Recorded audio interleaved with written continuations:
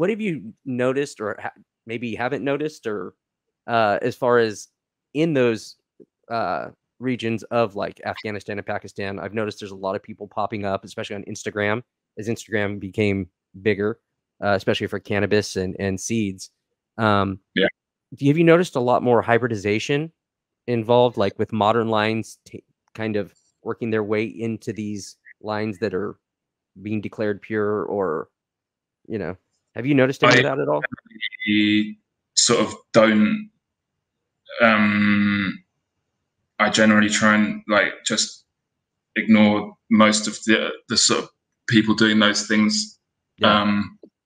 Like every couple of years, I'll sort of maybe get curious about what they might be saying, and it's always, I mean, the thing is, I don't like I don't really know what they're up to.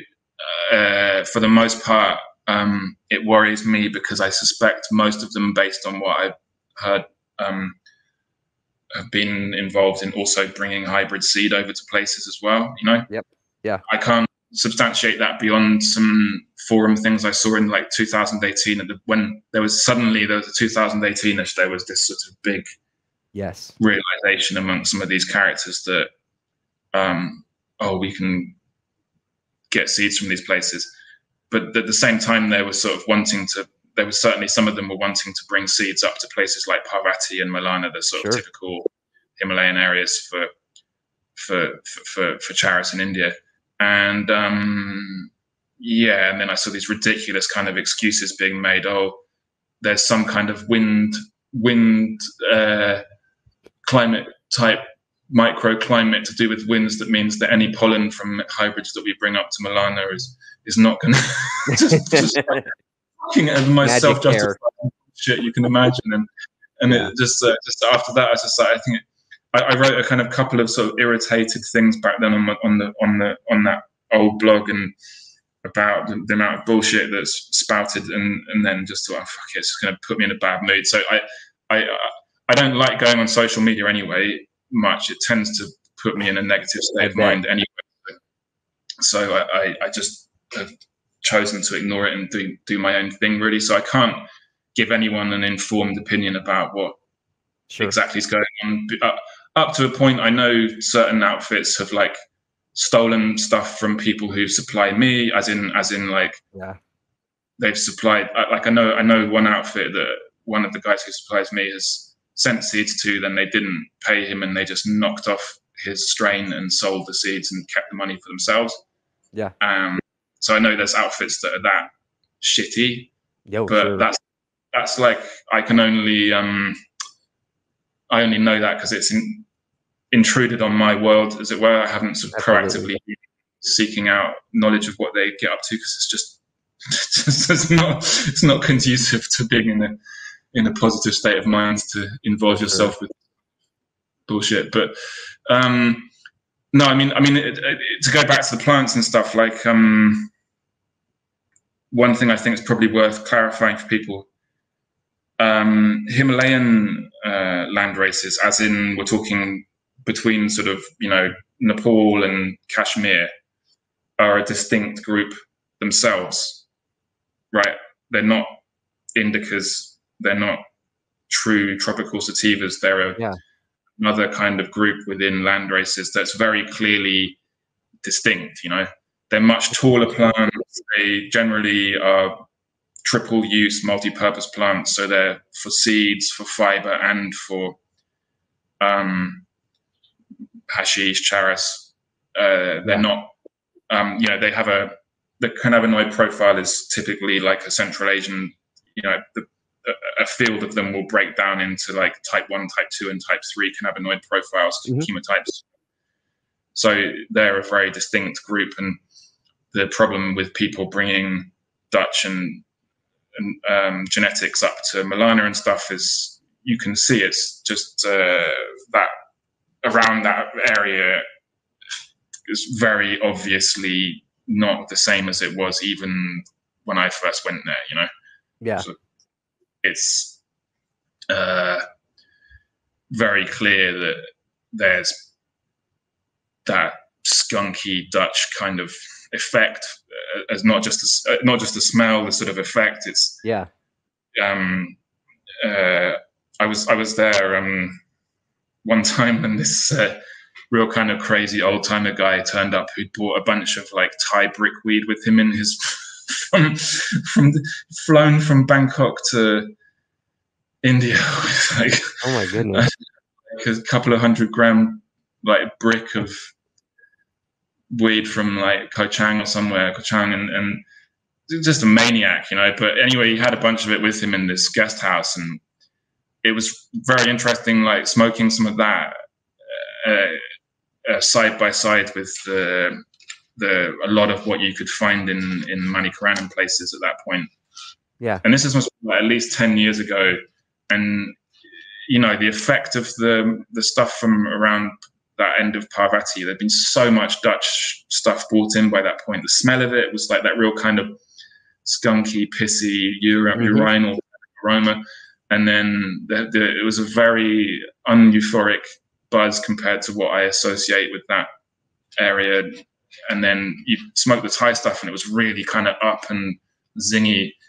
And then you know, yeah, it just really stood out. Like similarly, if you go to areas of the Himalayas that haven't had that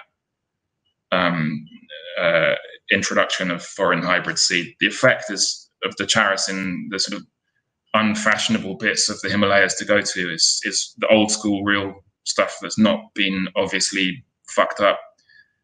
The effect of it's much nicer, you know. It's like much more uplifting and positive feeling, you know. It's there's rarely something with skunk one in it that I can smoke, because it always takes me to a very specific like negative space in my head.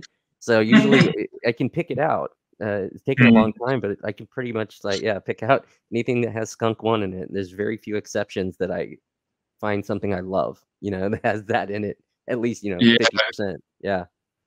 And a lot of the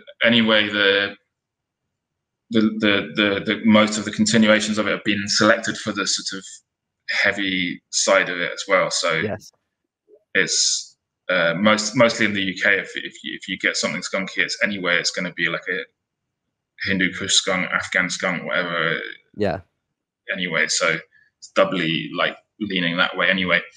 But the thing to bear in mind as well is that like that's not anyway if you look in Afghan land races themselves, Hindu Kush land races, whatever, that whole zone, they're not necessarily like that. They're not necessarily sedative. Like some of them clearly are predominantly like that, but there's such a wide range of phytochemical, you know, chemotype, whatever, that you get in these populations that aren't going to give you that type of effect as well. So we're not kind of stuck with this, as long as we can actually keep some good representations of like pristine land races in storage. You know, there will always be the possibility of creating new things that actually feel good, which is, you know, gets back to your original question of like, why did I get into this? And like a lot of people, the sort of standard narrative is that, you know, in the UK, the standard narrative is, around the year 2000, suddenly all this hybrid stuff arrived and it was just too strong. And it's like, not really. I wouldn't say it was too strong was the issue. The effect was just it wasn't very fucking nice, you know, for a lot of it. So a lot of people didn't stop smoking because it was too strong so much as it was just a dysphoric effect from so much of it compared to what they were used to from the traditional stuff, you know? Yeah. So mostly what people say, oh yeah, it used to make me paranoid and stuff. And it's like, the assumption is that that's because it's just too strong, but it's not necessarily that. You can have very strong tropical sativas that primarily don't make you feel particularly paranoid, you know? Yeah. By comparison, absolutely. You know? Yeah. No, that's a good point. Yeah. I don't think that's widely talked about either. It's just it's just too strong. That's why I don't smoke. But it's like, well, actually, you can have a plenty of, you know, strong highs of cannabis that are really nice, you know. Yeah, they don't evoke the paranoia and all that other shit. general kind of grubby, dirty feeling that you kind of get. Yeah, but I mean, it's not. You know, I'm always very wary of talking myself into a corner of being kind of anti-modern stuff, which I'm not at all. I just, I'm just pro diversity, pro possibility, which is why I think it's worth preserving as much as we can of what is left of these things, so that there is that option in the future of taking the plant down different routes. There's a sort of default assumption that we've already arrived at the pinnacle of what can be achieved in cannabis that was so much a part of the last 10 years of cannabis discourse. This assumption that's like, yeah, you know, these elite cuts and stuff are like the best vegan. It's like, no, not at all. Sure, but sure as fuck aren't like all there is to be achieved, you know. Yeah, I try to explain to people a lot of the quote unquote elite cuts in the US, like most of those are picked out of 2-3 seeds, you know, like in someone's closet. Like it's not, I mean, elite's definitely it's very rare that I find any of those old clones that have been passed around that everyone universally agrees that's fucking amazing. It's so rare to ever find that, you know, there's very few. So yeah, the clone market in the US has been completely taking over lately, and with that spreading of HLV.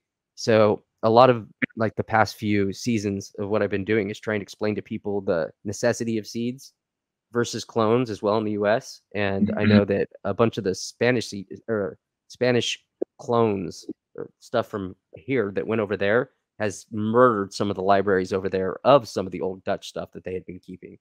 So it's not slowing down. It's not slowing down anytime soon. And so that's very interesting. I wasn't aware that this is the hop latent viroid. Yes. So it's just basically fucked everything up. Oh, it's bad. We've already got a scenario where we're paying the price of how fucking homogenous all of our stuff is already. Yeah, fuck man. Yeah, it's bad. I mean, I heard people talk about it, but I hadn't realized it actually got to the point of like trashing people's collections as well. Oh yeah. With one of the bigger clone nurseries that I know of, and they'll remain nameless, but they are pretty content with 3% of clones going out with HLV because it's so inundated. Right. It's assumed that 3% is the best that they can do. Not 0%, but 3% is like when you are constantly testing, constantly, because they're still bringing stuff in because everybody wants this cookies renamed, whatever the new name for cookie stuff is today, you know, and it's still working on people. Obviously, the education is out there, but it's not being accessed, or maybe, you know, there's a big difference between smokers and growers. There's a wide pool that it's really hard to get through, because most people that I've encountered here, the attitude is, why do you care so much? It's just weed, you know. And that's like a very standard British attitude. It's like it's all just weed. Yeah, it's like like Americans coming over to the UK are just like, you know, when they see what's available to someone who is just randomly turning up in England, it's dismal, you know. Even these days, unless you grow for yourself or you happen to be in a city that's particularly like weed orientated, it's very, very dismal, you know. But yeah, I mean, this is what I've always had in mind, is that, you know, there is going to come a point, and I had run across the HLV issue, but it's not something that impacts me directly with the way I'm operating, so I haven't been looking into it. But there's always in my mind, you know, there's going to come a point where something's going to come along that's just going to fucking decimate the situation, and people are going to realize just how fucking homogenous everything is, and it's so based on such a small handful of, for the most part, you know, Dutch and American lines. You know, you could probably count them on two hands, I expect, the main contributors to the and people, especially sort of below Generation X, don't really have any sense of that, I think, unless they're nerds, you know. Yeah, they have to be deep nerds. Yeah. Unless you grew up in the sort of pre-hybrid era or happen to be interested in the actual growing side of it, there's no reason why you'd necessarily realize, you know.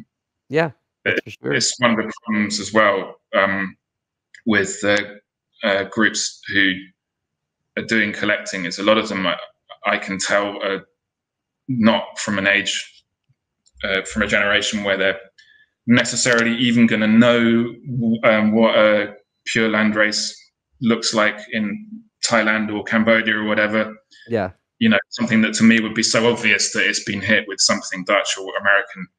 They genuinely might not even realize that it. I've had people contact me saying, "Hey, I'm in, you know, Cambodia or whatever. I found these great plants," and it's like, yeah, they do look like pretty cool plants, but I can tell from just a photo that they're not lacking in Afghan. Yeah, for sure. And people just don't realize, you know, they're still worth collecting. So it does matter. The difference between them and a pristine population does matter, you know. Yeah. There's no reason like why they're not like bad per se. It's just that they are introgressed. They're down the route of total homogenization. They're well down that route already, and they're not even half as valuable as the real thing, you know. Absolutely. Yeah, that's well put. Yeah. So you have a lot of experience with maybe Southeast Asian is correct with Thai and Laos. I've heard, you know, some of the stories that it was Laotian farmers bringing down stuff to Thailand. Is there any veracity to that, or? It's more I mean, the thing to bear in mind is, again, like it's really important, like really worth bearing in mind is that these political boundaries are very modern creations for the most part that don't have any real significance in terms of and the culture of the plant. So anyway, if you picture the Mekong kind of running from up in sort of the east of Tibet down into Southeast Asia, from, you know, through the Golden Triangle and down through Thailand and Laos down towards Cambodia, all along the Mekong, either side of the Mekong is basically ethnic Lao anyway once you get into Thailand and Laos. So large chunks of Thailand are like Isan, which is the famous Thai stick areas of Thailand, are all ethnically Lao anyway. So it wasn't really a question of people bringing seeds. I don't think it's just that the culture existed. Yeah, and if you look at the early historical writing, insofar as there is any in Thailand about cannabis, I think there's some from the sort of 18th century or 19th, I think more 19th century. Some of the earliest references that I've seen people found to ganja and cannabis in Thai literature. The Thai writers are very much emphasizing that this is a Lao thing.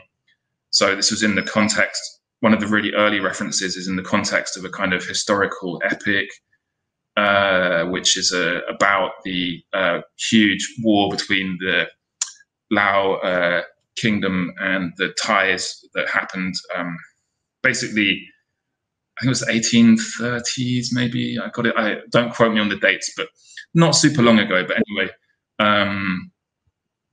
the Lao kingdom's got quite expansionists under a guy called Zhao Aniwang, I think it was. They got ambitious, tried to sort of seize bits of Lao, and in return, the Thais basically just annihilated Vientiane and all the big cities of Lao, particularly, like literally razed it to the ground, moved all of the population into Isan, into Thailand, across the Mekong. And because they wanted to have more people there, because it was one of the big problems the Thais have always had, is that the population density was too low for them to sort of tax farm. They wanted more people there to tax, basically. Yeah, it makes sense.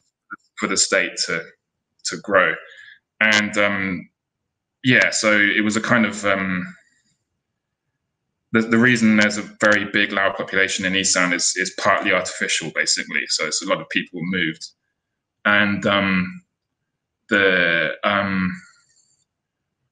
culture from a very early, all the indications are is that the cannabis is associated in Thai culture with rural populations, particularly ethnic Lao populations, and there's a very, very strong status association in Thai culture is very, very status conscious. Like it's worse than the English or any kind of snobby culture you can choose. So all of the politics of Thailand are all about the big city, Bangkok, versus the countryside, basically. And so the reason I'm giving all of this kind of context is that it's not surprising to me at all, as someone who knows these areas fairly well, it's not surprising to me that the law has been changed back in Thailand now to ban cannabis again. Oh, is it? Did they change it back? Yeah. So they're going to, by sometime this, I forget, they've got a few more months, or perhaps, and then they're going to just ban recreational use again. It's another question about whether they'll actually be able to enforce that, but at this stage. But absolutely no surprise to me at all whatsoever that the consensus has been that in the Bangkok elite that this should not be allowed, and they're going to do what the British have done. They're going to basically copy our model of like allowing some medicinal industry that them and their mates will get to cash in on. So the kind of industrialists and elite will get to make a killing out of the medicinal industry, and everyone else can go fuck themselves and get a prescription or go to jail, you know? It's not much different than the US. Like, to be honest, it really is how it ended up. Yeah. So it's the same sort of whatever dialectic, whatever you want to say, discourse. It's basically cannabis is a peasant drug, basically, to put it in the bluntest terms, in Thailand and Laos. That means that some people some elite establishment types have a kind of affectionate attitude towards it. It's like, oh, it's the country bumpkin kind of thing. Other people look down on it, disdain for it. Sure. And there's the definite hierarchy, you know, in terms of things like amphetamine and opiates and stuff in Southeast Asia. That's about elite versus rural, poor man's drug, rich man's drugs, and various in between. And cannabis is definitely the poor man's drug, you know. So wild. Yeah. It's fucked up, but we all assume it's like, oh, it's part of the culture, quote unquote, but it's much more complicated than that in Asia. And you need to have a kind of sense of how stratified and fractured all of these countries are in terms of the culture and the geography and how that relates to cannabis. It's not straightforward, you know. It's not straightforward that they're going to legalize in India by any means. And it's very strongly connected to how the political establishment relate towards the minorities and village communities in terms of how they see it. And there's all kinds of complicated ideas about smoking versus eating it, and which is smoking is generally not okay, and maybe eating it's kind of okay, and it's not at all the question that it's like the shorthand that we in the West tend to go for, like the Americans came and banned it, and it's like, yes, but no, not really. There were moves to ban these things long before the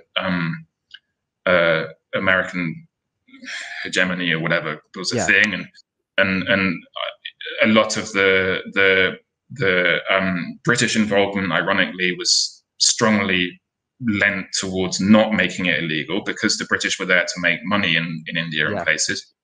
And the loudest voices who were pushing for it to be made illegal were generally Indians of a certain establishment type of mentality in India that regarded this stuff as unacceptable, you know. And that was nothing to do with them being contaminated by puritanical Western ideas. These were like locally born ways of thinking about these substances that associated them with undesirable groups. Like cannabis was very strongly associated with Muslim culture in India, for example. Particularly the smoking hashish was associated with Muslims. Yeah. And then as far as it had any Hindu connections, it was associated often with village forms of Hinduism that were seen as being sort of folk versions of Hinduism that were not sophisticated and or were contaminated with unorthodox forms of Hinduism that were disapproved of. So there's all kinds of like nuances in there in terms of it. It's not as pessimistic, but I'm not like anticipating some glorious future age of legalization that's going to be around the corner. Unfortunately, there was a while where I thought maybe because the money will decide it, and then I'm like, no, it's not going to. I don't think we're going to be like living in some global legal situation anytime soon, basically. Yeah, it just seems like no matter what happens, it's always going to be putting the money into the hands of the few. So maybe opening it up, built this market, but closing it back down puts it back into the 1% type situation. Yeah. Yeah, it's pretty difficult once. Yeah, basically, I think so. And once you've got a prohibition scenario, like extricating yourself from that, it's not straightforward, especially when there's such a strong plutocratic sort of oligarchical tendency in our dysfunctional democracies these days. It's like when you combine that with how difficult it is to have a sensible discussion about these types of topics in the media these days, it's very tricky, Yeah, for sure. Yeah. I mean, there's people in the USA that, applied for licenses and didn't end up getting it for whatever reason. And then now they're on paper and now they get raided. Like it's been wild to watch it happen over the past, however many years. And I can't imagine it's going to get any better anywhere after people have watched the rich sort of take over the whole industry. Yes, I mean, I don't know, like, I was very sort of not optimistic, but I was kind of cautiously optimistic that, like, even if it wasn't for the right reasons, we might end up with legalization. Sure. Because, and the quirks of the political system in the States, where you can have these sort of referendums in places like Oregon or whatever that we don't have anything like that in the UK equivalent to that. So I was sort of watching somewhat enviously and thinking, well, it's only a matter of time before you've got federal legalization. And I noticed Harris has been saying she's going to do that and things.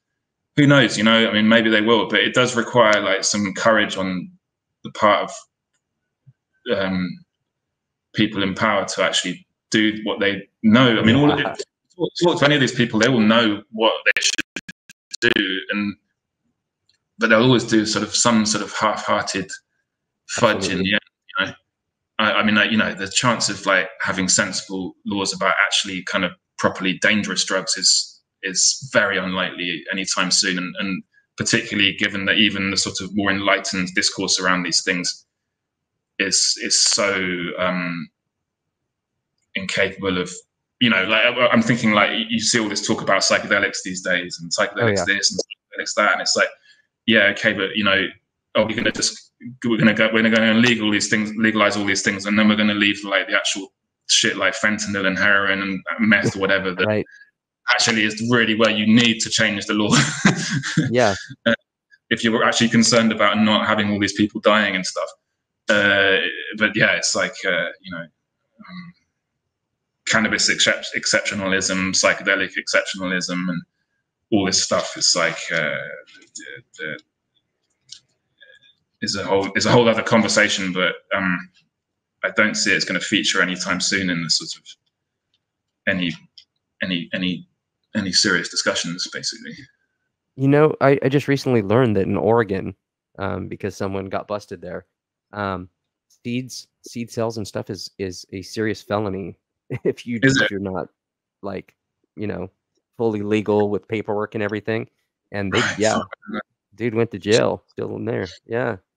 It kind of blew my mind, because when I think of Oregon, like when I visited, it's very open cannabis wise, much more open than where I'm at in California. Obviously, like I'm in like the red area. I'm not up to speed, but yeah, it seemed pretty, I don't know, normalized there. But the seeds, if you're not legal, you don't have all your paperwork in, it's a lot more serious penalties. I had no idea. Blew my mind. Yeah. Yeah, it's very tricky. It's so like there's such a big grey area with all of this stuff. It's in the UK itself, totally uncontrolled in terms of moving the seeds in and out of the country. Yeah, it's not. There's zero regulation on it, like literally none. Yeah, it's as in to leave the borders of the UK and come into the UK. Sure. But obviously for the destination countries, this becomes infinitely more complicated. But absolutely, it's so sort of surreal. This is the thing, though. I mean, and I tend to repeat myself, so just steer me onto something else if I'm getting boring. Sure, go ahead. The weird thing is with the UK is it's not historically actually been a country that has tended to prohibit stuff. Yeah. Like narco-colonialism was one of the most controversial aspects of our history in terms of things like opium and all of that. So yeah, the colonial history, imperialist history of the UK drugs were a huge part of it. The elite discourse of this establishment figures, the sort of liberal, old school liberal kind of 19th century, 18th century liberals, for the most part, just like insofar as they knew about these things, just didn't give a fuck. It was like, well, that's something they do there. Can we make money out of it? Yes. Yep. Can we tax it? Yes. Great. Yeah, exactly. No, subject. And then in the UK itself, like heroin was available on prescription as late as the late 1960s. You could it's so still wild. Yeah. And it was regarded as a opiate addiction was a medical thing. The notion that it should even be considered criminal was completely just anathema to the whole way it was dealt with. So people like William Burroughs and all these kind of beat type characters would come to the UK and stuff, because it was because it was such a common sense culture towards these things, Yeah. But then I obviously went like off the rails dramatically by the 70s. And partly for actually kind of historical reasons, not necessarily to do with America per se, but it was, largely sort of American-led, the move towards a more aggressive prohibitionist stance. Yeah. But even our sort of, I think it's probably the same in the States now, like, it doesn't matter how far right you go, really. Most people in the conservative politics in the UK will, if you talk to them on a personal basis, and even publicly now, would be like, yeah, of course it shouldn't be criminalized. It should be legal. Everything. But yeah, that's wild. So much different than the U.S. I mean, maybe politicians on the right would say that privately, but definitely not publicly. Definitely not. I don't know if it's a religious thing because our country is so religious. Sorry, what was that? I'm not sure if it's a religious thing because our country is so religious based, or what the difference is there. I mean, it was definitely one of the major dividing lines between the US and the UK was that there was a strong disapproval of British imperialism, particularly in Asia. Yeah. In World War II, the Americans were just very openly like, why the fuck should we even be helping you guys keep control of your colonies? Ignoring the hypocrisy of the Philippines and whatever. But the attitude was that, and it was even before then at the League of Nations, when the first kind of international attempts at prohibition happened, we're talking kind of 1920s and stuff. It was the Americans and the Egyptians who led the move to kind of include cannabis on all of the anti-opiate laws, which were the real driver of the first attempt to like internationally prohibit drugs through the League of Nations, sort of pre-UN type idea. Yeah. It was the Americans and Egyptians who were really led the charge, especially to get cannabis included on the laws. And that, ironically, that was using data from the quotes lunatic asylums of Egypt that the British had actually put together, because there were kind of doctors and stuff within the imperialist machinery who were focused on this idea that cannabis caused insanity and that it was associated with criminality and stuff. So it was partly British material, like the research that supported the idea, was used to support the idea that cannabis might somehow make you insane or was associated with violence and criminality. Yeah. Basically, because the British, even though they didn't want to ban these things in India, were still quite happy to use the association between cannabis and like marginal groups, you know, groups of men hanging out on the street in parks and in urban centers, like laborers and stuff, smoking cannabis. Oh, what are you doing? You know, they were quite happy to kind of police these groups using, or, you know, to control these groups using cannabis, you know. So some kind of radical dervish gets conscripted into some army unit and is causing problems in the barracks. So he smokes hash, he's insane, put him in the lunatic asylum, you know what I mean? So they were still using, it was still exploiting it to control undesirable people, you know? Yeah. So there was this kind of paper trail associating cannabis with mental illness that was used as early as the 1920s to kind of shoehorn cannabis into the anti-opium laws. That's wild. Yeah. I could dig into this with you forever, but I definitely want to make sure that we go over some of what you have in stock, because sure, please, yeah. I mean, I'd love to have you on, you know, whenever you have more time too, because like I said, each one of these topics, like you could really open it up and talk about it forever, and this is what fascinates me. It's the stuff I know least about.